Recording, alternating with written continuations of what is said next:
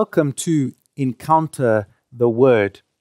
We at the Jesuit Institute offer this reflection every Sunday on the liturgy of the Word, where we try to make sure that our reflection on God's Word helps us live God's Word in our daily lives.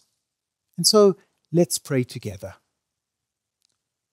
Lord God, we give you thanks that we can gather as a community to reflect upon your word and how your word invites us to respond at this moment in our lives and the life of our community and our society.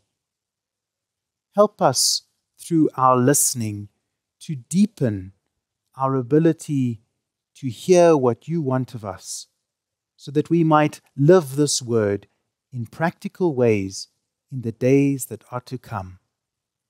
We ask this in the name of Jesus the Lord. Amen. A reading from the Acts of the Apostles. In these days, when the disciples were increasing in number, the Hellenists murmured against the Hebrews because their widows were neglected in the daily distribution. And the 12 summoned the body of disciples and said, "It's not right that we should give up preaching the word in order to serve tables. Therefore, brethren, pick out from among you 7 men of good repute, full of the Spirit and of wisdom, who we may appoint to do this duty. But we will devote ourselves to prayer and to ministry of the word." But what they said pleased the whole multitude, and they chose Stephen, a man full of faith and of the Holy Spirit, and Philip the procuress, and Nicanor, and Timon, and Parmenas, and Nicolaus, a proselyte of Antioch. These they set before the apostles, and they prayed and laid their hands upon them. And the word of God increased, and the number of disciples multiplied greatly in Jerusalem. And a great many of the priests were obedient to the faith. The word of the Lord. Thanks be to God. May your merciful love be upon us as we hope in you, O Lord. May your merciful love be upon us as we hope in you, O Lord. Ring out your joy to the Lord, O you just, for praise is fitting for the upright. Give thanks to the Lord upon the harp. With a 10-stringed lute, sing him songs. May your merciful love be upon us as we hope in you, O Lord. For the word of the Lord is faithful, and all his works to be trusted.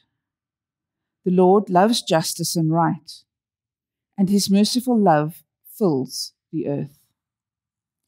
May your merciful love be upon us as we hope in you, O Lord. Yes, the Lord's eyes are on those who fear him, who hope in his merciful love, to rescue their souls from death, to keep them alive in famine. May your merciful love be upon us as we hope in you, O Lord. A reading from the first letter of St. Peter. Come to the Lord, to that living stone, rejected by people, but in God's sight chosen and precious. And like living stones, be yourselves built into a spiritual house, to be a holy priesthood, to offer spiritual sacrifices acceptable to God through Jesus Christ. For it stands in Scripture, "Behold, I am laying in Zion a stone, a cornerstone chosen and precious, and he who believes in him will not be put to shame. To you, therefore, who believe, he is precious. But for those who do not believe, the very stone which the builders rejected had become the cornerstone, and a stone that will make men stumble, a rock that will make them fall. For they stumble because they disobey the word, as they were destined to do. But you are a chosen race, a royal priesthood, a holy nation, God's own people, that you may declare the wonderful deeds of him who called you out of darkness into his marvelous light. The word of the Lord. Thanks be To God. Alleluia, Alleluia, Alleluia. I am the way and the truth and the life, says the Lord. No one comes to the Father but through me. Alleluia, Alleluia, Alleluia. The Lord be with you. And with your spirit. A reading from the Holy Gospel according to John. Glory to you, O Lord. In those days, Jesus said to his disciples, "Let not your hearts be troubled. Believe in God, believe also in me. In my Father's house are many rooms. If it were not so, would I have told you that I go to prepare a place for you? And when I go and prepare a place for you, I will come again and will take you to myself, that where I am, you may be also. And you know the way where I am going." And Thomas said to him, "Lord, we do not know where you are going. How can we know the way?" Jesus said to him, "I am the way and the truth and the life. No one comes to the Father but by me. If you had known me, you would have known my Father also. Henceforth you know him and have seen him." Philip said to him, "Lord, show us the Father, and we shall be satisfied." Jesus said to him, "Have I been with you so long, and yet you do not know me, Philip? He who has seen me has seen the Father. How can you say, 'Show us the Father'? Do you not believe that I am in the Father, and the Father is in me? The words that I say to you, I do not speak on my own authority, but the Father who dwells in me does his works. Believe me that I am in the Father, and the Father is in me, or else believe me for the sake of the works themselves. Truly, truly, I say to you, he who believes in me will also do the works that I do, and greater works than these will he do, because I go to the Father." The Gospel of the Lord. Praise to you, Lord Jesus Christ. For many people, going home means a return to a familiar and safe place, where there is some physical and emotional security. It's a place where we feel anchored. It may not always be a physical space, and yet it's a place where one can be yourself. It is normally at home where we feel unafraid, where there is a buffer against the harsh realities of the world. In today's Gospel, Jesus evokes the image of home. He tells his disciples that their hearts should not be troubled, as he is preparing a place for them. I wonder what that means for us as we live in a time of uncertainty and confusion, as we face a declining economic situation, longer and longer power cuts. Maybe we, like the disciples, feel and ask, "Lord, how can we know the way? Lord, show us the Father." Right now, many of us are finding it hard to see the way forward.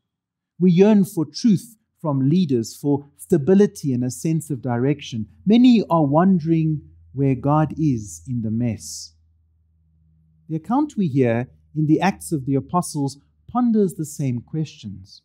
A great scandal has occurred in the early church: favoritism, nepotism, discrimination. The in-group, the Hebrews, have profited at the expense of everyone else, not too far from what we experience in South Africa today. The Hebrews looked after themselves first at the expense of the poor Hellenist widows.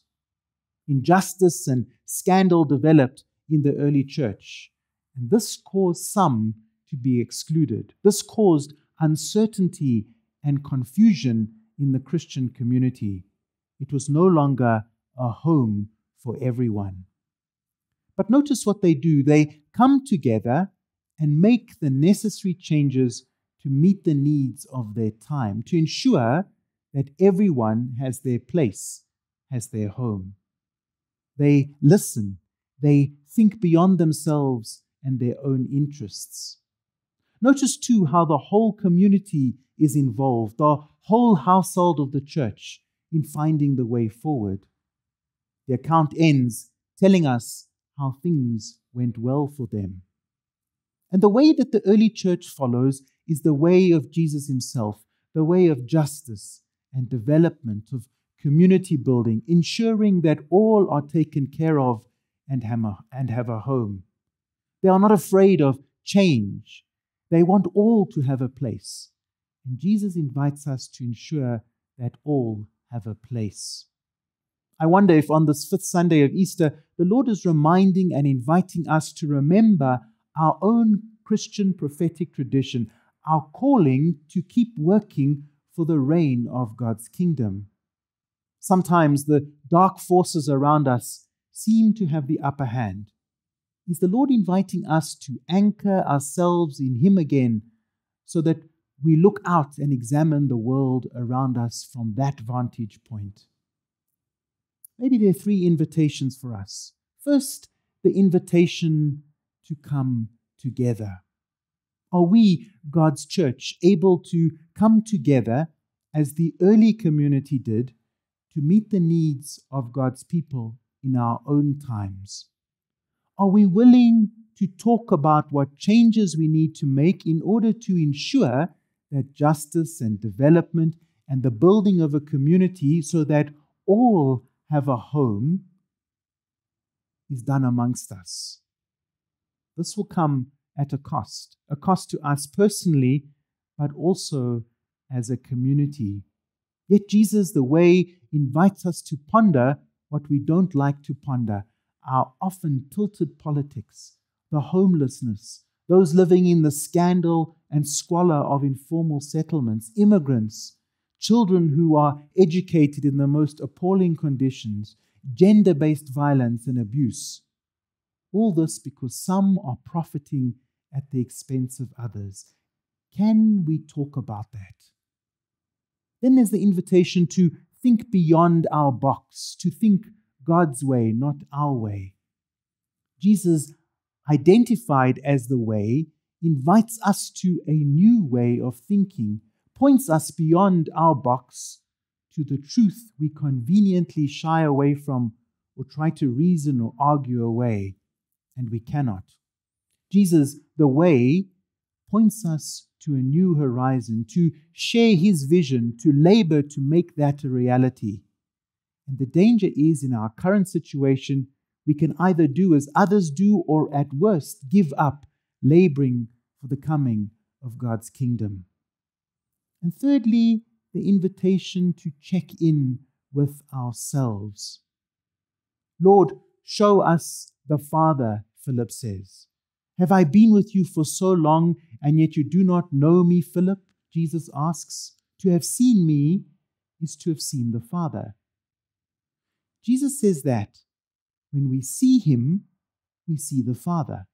But maybe like the disciples, we have been around Jesus for a long time as believers, and yet have not really seen him and his vision. Like those disciples, we can get so wrapped up in our own ideas of God and how God should work or doesn't work that we do not see the way, the truth, and the life.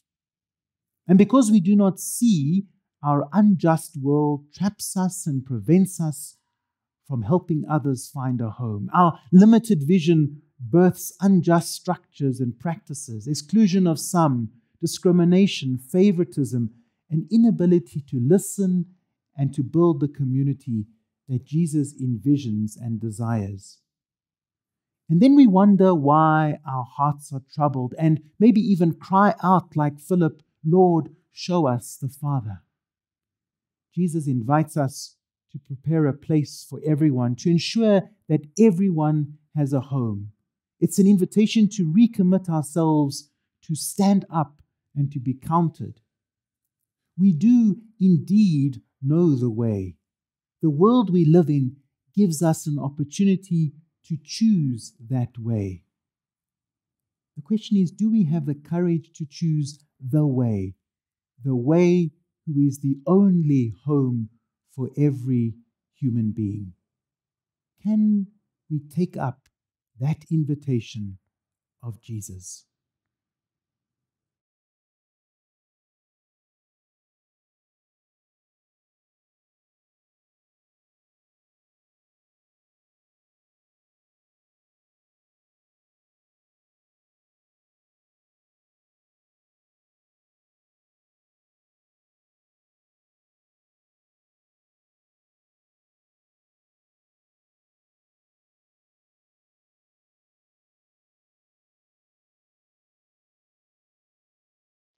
Let's join in praying together. Our Father, who art in heaven, hallowed be thy name. Thy kingdom come, thy will be done on earth as it is in heaven. Give us this day our daily bread, and forgive us our trespasses, as we forgive those who trespass against us. And lead us not into temptation, but deliver us from evil. Deliver us, Lord, we pray, from every evil, and graciously grant peace in our days, that by the help of your mercy we may be always free from sin and safe from all distress, as we await the blessed hope and the coming of our Saviour, Jesus Christ. For the kingdom, the power, and the glory are yours, now and forever. Amen. Let's pray, friends. Lord, we give you thanks that we could encounter your word, that we could reflect upon your word. And help us now to deepen our reflections as we try to live out the invitation that you have for each one of us. And in so doing, become your faithful disciples. We ask this through Christ our Lord. Amen. The Lord be with you. And with your spirit. May Almighty God bless you, the Father, the Son, and the Holy Spirit. Amen. Thank you for joining us, and we hope to have you reflecting with us again next week.